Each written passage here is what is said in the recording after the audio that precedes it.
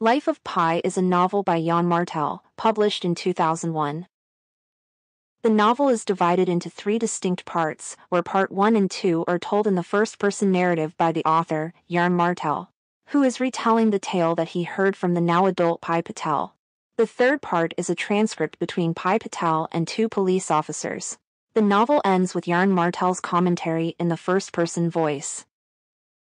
The setting of the novel starts with Pi's childhood home in Pondicherry, India, shifting to the Pacific Ocean, Tomatlán, Mexico, and, fleetingly, Toronto, Canada, while Pi was stranded on sea for 227 days, beginning on July 2, 1977. Life of Pi contains elements of magical realism, allegory, and fable.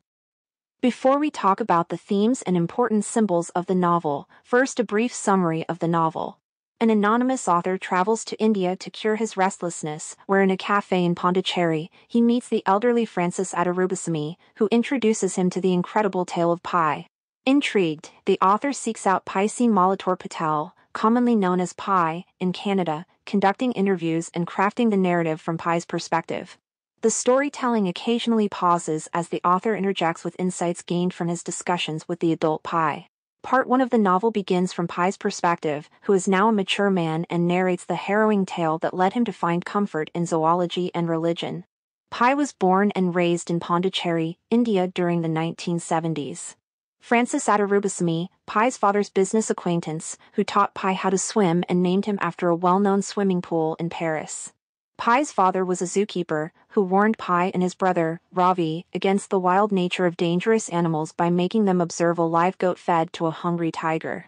Though Pi learns that the most dangerous animal at a zoo is man, Pi often strays to describe topics of animal territorial dominance and zookeeping.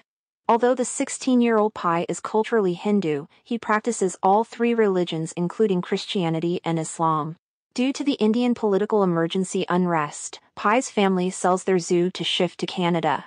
On June 21, 1977, they boarded the Japanese cargo ship named Symbolism, along with several animal cages. One night, an explosion rocks the Symbolism, causing it to sink. Pi, who is awake at the time, is thrown into a lifeboat by sailors. As the ship goes down, Pi discovers he is the sole human survivor. On the lifeboat, Pi finds himself accompanied by a zebra, a hyena, and an orangutan named Orange Juice. The hyena kills and consumes the zebra, then turns on Orange Juice. In the midst of the chaos, Pi notices a tiger named Richard Parker, still on the boat, hidden under a tarpaulin. The hyena kills both the zebra and the orangutan. Richard Parker kills the hyena, leaving Pi alone with the grown male tiger. Resourceful, Pi creates a raft, gathers supplies, and establishes his territory on the lifeboat. He uses the tiger's seasickness, a whistle, and a turtle shell shield to tame Richard Parker. They coexist, albeit in constant hunger. Pi survives by emergency rations, catching fish, a bird and sea turtles as food while canning rainwater and filtering seawater to quench thirst. Time blurs as months pass, marked by episodes like encountering a whale, braving a lightning storm, and observing an oblivious passing oil tanker ship that nearly crushes them. Pi goes temporarily blind due to dehydration and starvation, hearing a voice that he initially thinks is Richard Parker's but later realizes belongs to another blind castaway. After a tense discussion about food, Richard Parker kills the French castaway when that blind man accidentally steps on the tiger's territory in an attempt to kill Pi to eat him. Eventually, the lifeboat reaches a peculiar island made of algae and populated only by meerkats. Pi and Richard Parker recover there for weeks by eating the meerkats and drinking from the island's freshwater ponds, but Pi discovers the island is carnivorous and decides to leave. At last, the lifeboat washes up on a Mexican beach, where Richard Parker disappears into the jungle without a backward glance, inadvertently hurting Pi, while he is rescued by villagers who feed, bathe and take him to a hospital. The last part of the story is a transcript of an interview with Pi by two officials from the Japanese Ministry of Transport questioning him on why the Symbolism sank and his horrifying time at sea. When Pi narrates his harrowing tale, they seem unconvinced until Pi tells them another version where the hyena is the cook that kills and eats the sailor who represents the zebra and Pi's mother instead of the orangutan. And Richard Parker is him. Eventually, the officials agree with Pi's original story and praise him for surviving with a tiger on the sea.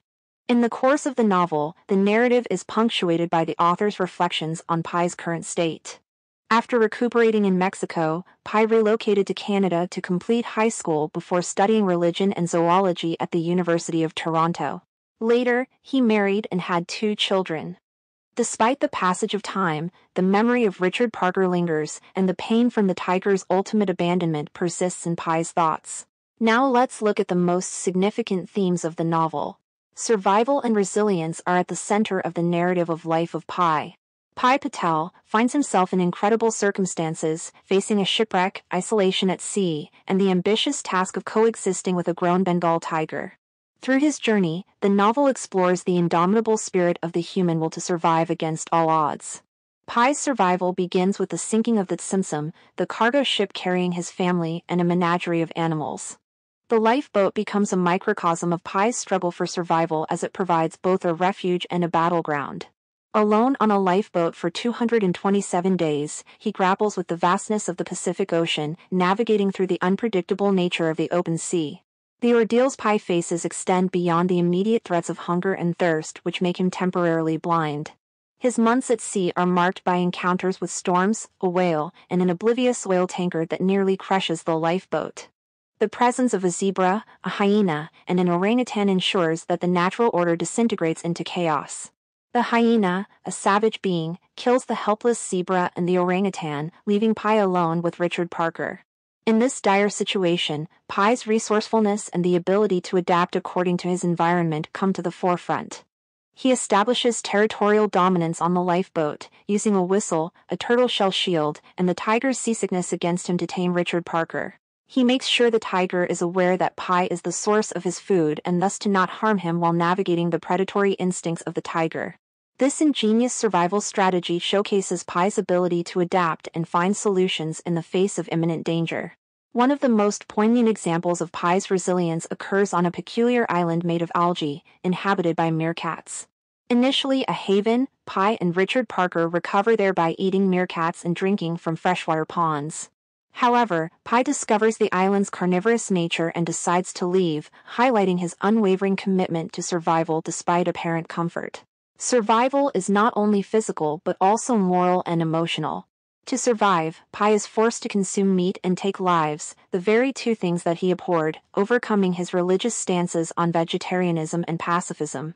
Pi strives to overcome the isolation, loneliness, and he feels in the company of just a tiger for company and no human in sight, missing social contact.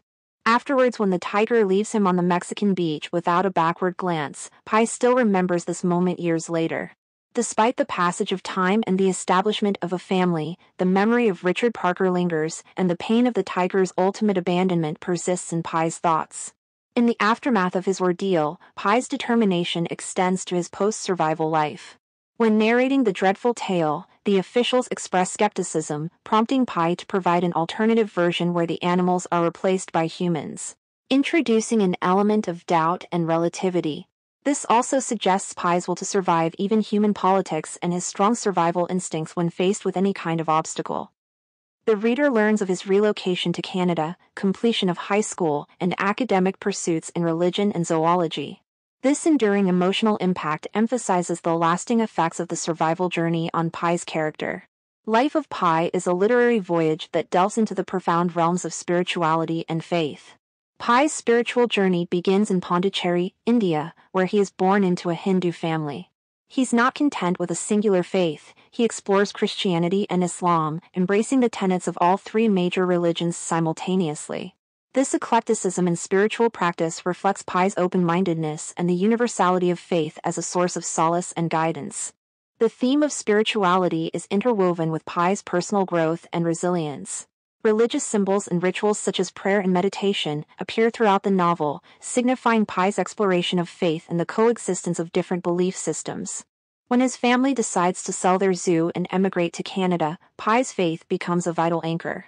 The political unrest in India, specifically the emergency, serves as a backdrop, emphasizing the role of faith as a refuge in times of societal upheaval. During the tumultuous journey at sea, Pi's faith is tested on multiple levels. The shipwreck catapults him into a lifeboat with a Bengal tiger, where survival becomes a daily struggle. He is forced to let go of vegetarianism and pacifism to survive. He does things that he ethically abhors, like eating meat and taking lives. Pi's relationship with Richard Parker takes on a symbolic dimension in the context of spirituality. The tiger, initially a fearsome presence, transforms into a companion. Pi's ability to coexist with the tiger symbolizes the harmonious balance that can be achieved between the individual and the divine, even in the face of seemingly insurmountable odds. Pi Patel's extraordinary tale of survival becomes a meditation on the nature of storytelling, the subjectivity of truth, and the inherent power of narrative in shaping our understanding of the world.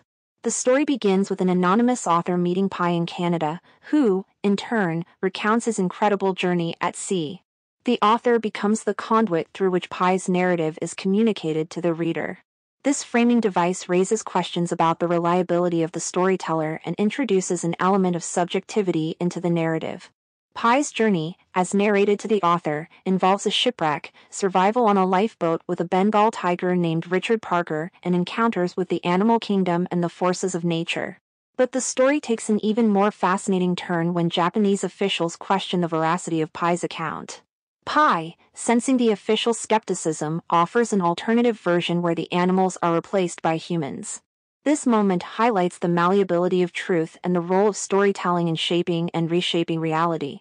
Pi's dual storytelling serves as a lens through which the novel explores the subjective nature of truth. The first version, with the animals, is fantastical and captures the imagination. It speaks to the power of storytelling as a means of survival and coping with the harsh realities of Pi's journey. The second version, where the animals are replaced by humans, challenges the reader to consider the arbitrary nature of truth. Pi, in this instance, becomes both the storyteller and the audience, illustrating the fluidity of reality. The novel poses fundamental questions about the nature of truth. Is truth an objective reality, or is it a construct shaped by individual perspective and storytelling? The duality in Pi's narrative suggests that truth is not an absolute, immutable concept but rather a dynamic force influenced by the storyteller's intentions, the audience's receptiveness, and the context in which the story is told. The theme of storytelling in truth is further explored in the context of Pi's diverse religious practices. Pi, a Hindu, Christian, and Muslim simultaneously, reflects on the power of storytelling in shaping religious narratives. His ability to find solace and meaning in multiple religious traditions highlights the idea that truth, in the realm of spirituality, is often found in the narratives that provide comfort and purpose. Pi's narrative is a testament to the transformative power of storytelling. His ability to craft a tale that captivates, challenges, and elicits emotional responses speaks to the enduring human need for narrative, even in the face of skepticism and doubt. The novel suggests that, regardless of the objective reality of Pi's journey, the emotional and psychological impact of the story is undeniable. Life of Pi is replete with symbolism throughout the narrative. Let's study them. Water is a pervasive symbol throughout the novel. The Pacific Ocean, where Pi's lifeboat drifts, represents both the vastness and unpredictability of life. It becomes a canvas for Pi's spiritual exploration and a symbol of the unknown. The ocean is simultaneously beautiful and terrifying. Pi's journey is intricately tied to his relationship with water, reflecting the ebb and flow of his spiritual and physical struggles. Another important symbol is the tiger, Richard Parker. On a literal level, Richard Parker is an adult male Bengal tiger with whom Pi shares the lifeboat, but, symbolically, Richard Parker becomes an embodiment of the primal survival instinct within Pi. The tiger represents the wild, untamed aspects of human nature. Although acting as an unruly companion, his presence on the lifeboat and the interactions between Pi and the tiger becomes a metaphor for the struggle between civilization and the natural world. Moreover, the tiger's presence on the lifeboat symbolizes both the inherent beauty and the brutality found in the natural world. The nickname or short form, Pi, is the mathematical constant, reflecting the protagonist's analytical and rational nature, while his full name, Pi Patel, was named after a swimming pool of Paris and thus evokes the fresh aquatic promise of his name. Thereby, it reflects his dual identity and the blending of scientific and spiritual perspectives. The lifeboat becomes a microcosm of Pi's larger journey and a metaphor for survival. The lifeboat itself serves as an idea that encapsulates Pi's physical and spiritual journey through isolation and confinement. It becomes a confined space where Pi grapples with survival, self-discovery, and the unpredictable nature of life. The mysterious algae island represents a temporary refuge and illusion in the novel, challenging Pi's perceptions of reality and highlighting the deceptive nature of appearances. The island also serves as a reminder of the unpredictability, ruthlessness, and ferocity of nature as it devours all life forms. The island was carnivorous as Pi discovers that at night, by some chemical process unknown to me but obviously inhibited by sunlight, the predatory algae turned highly acidic. The island meerkats on this mysterious island suggests the interconnectedness of life and the food chain. The island can be interpreted as an allegory of the Garden of Eden, tempting Pi away from his purpose of survival.